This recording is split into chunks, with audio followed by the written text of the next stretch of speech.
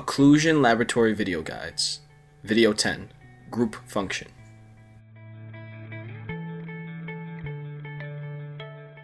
This exercise will require your models with your articulator, a sharp tool, articulating paper, and shim stock.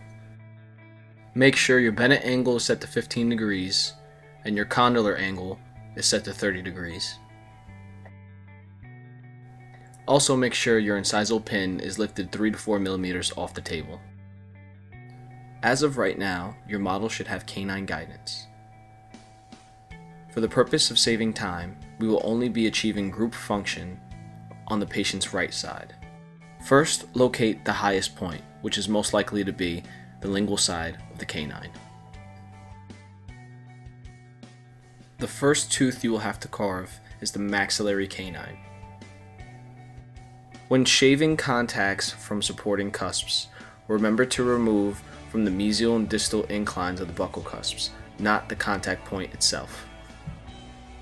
The purpose of this exercise is to achieve multiple contacts along the posterior teeth during right and left lateral excursions. This helps share the forces among all the teeth. Remember that this procedure is most commonly used with dentures. The reason for this is to prevent the tipping of the denture due to too much force on one single area. By having multiple areas touching during excursions, the denture is less likely to tip out, and it will be more comfortable for the patient.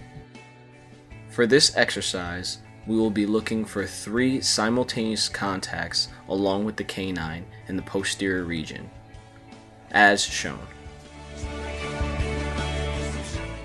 Please take note that when working with dentures, it is also a good idea to have an opposing contact on the non-working side. This will prevent the denture from tipping during lateral forces. In the end, during lateral excursions, your model should make contact as shown.